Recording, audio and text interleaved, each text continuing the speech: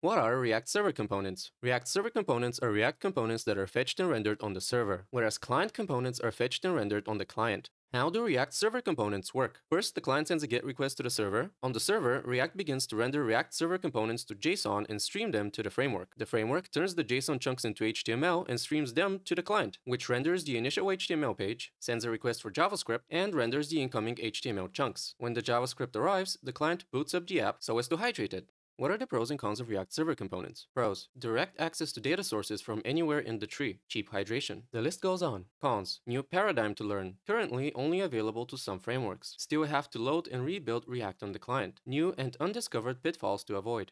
When should you use React Server components? When you have components with data fetching, when you don't have event handlers or use state, when you want to use third-party libraries on the server without increasing the bundle size sent to the client, when you want direct access to the backend from React. Perfect for most React apps except static sites.